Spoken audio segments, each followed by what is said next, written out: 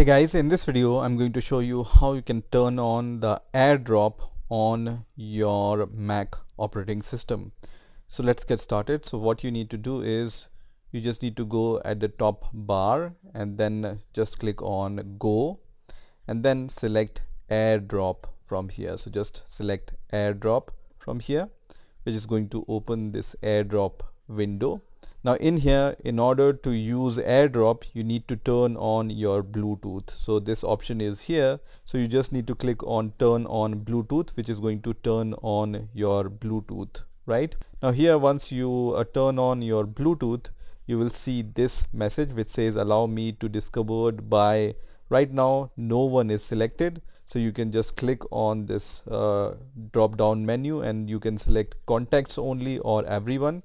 For now I'm going to select everyone from here, which will allow this MacBook to discover every iPhone or Apple device, right?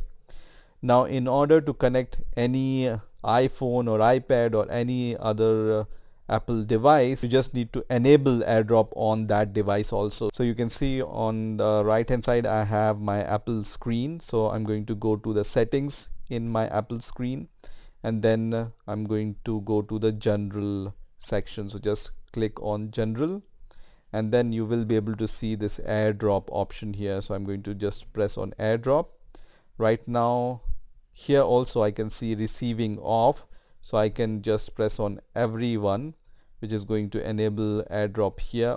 And also I need to turn on the Bluetooth here. So my Bluetooth is right now turned on, and once you do that, I can see my iPhone is discovered on my MacBook, and now I can transfer my photos or other files from my iPhone to my Mac operating system using AirDrop. So now let's say I want to just share some picture from my MacBook to my iPhone. So I will just select this picture from here and then I will just simply drag and drop here on the iPhone, which is going to transfer this picture on my iPhone. Let me minimize this and you will be able to see this accept button here. So once you press on accept button, then this file will be transferred on your iPhone. So this is how you can turn on AirDrop on your Mac operating system. I hope you've enjoyed this video and I will see you in the next video.